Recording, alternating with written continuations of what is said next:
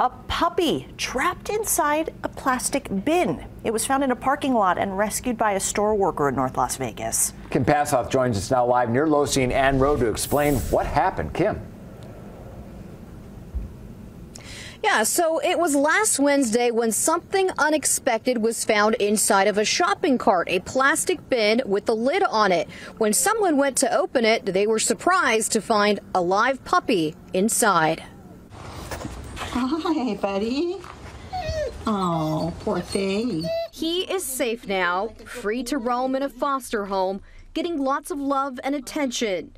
But this big puppy was found confined in a small box.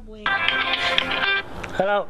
Shamar Shapiro was about to leave work when the dog was discovered. I was looking outside the window and I walked outside and I saw all the commotion. I walked over, I was like, oh. There was this plastic black box with the yellow lid, a puppy left inside, its nose poking out of this small hole. Shamar immediately got it out to comfort it and make sure it was okay. It's nice, sweet, young puppy. The mixed breed pup is estimated to be about 3 months old, about 12 pounds when he was first found. He will be a large dog, well over 100 pounds.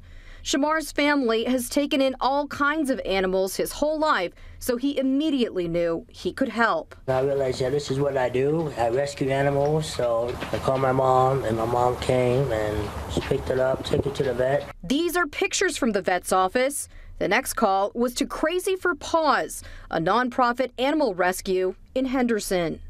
Hey, hi. They named him Sammy, got him shots, a microchip, and found him a foster family on a 30-day stray hold before he will be up for adoption, looking for his forever home. Get your toy.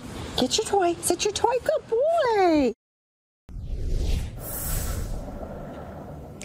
And as Fox 5 has reported, many animal shelters in the valley right now are near full. Some have wait lists just to turn over a dog. Shamar thinks whoever left the dog here was desperate, but believed that that dog would be found in this public parking lot. Reporting live in North Las Vegas, Kim Passoff, Fox 5 News, local Las Vegas.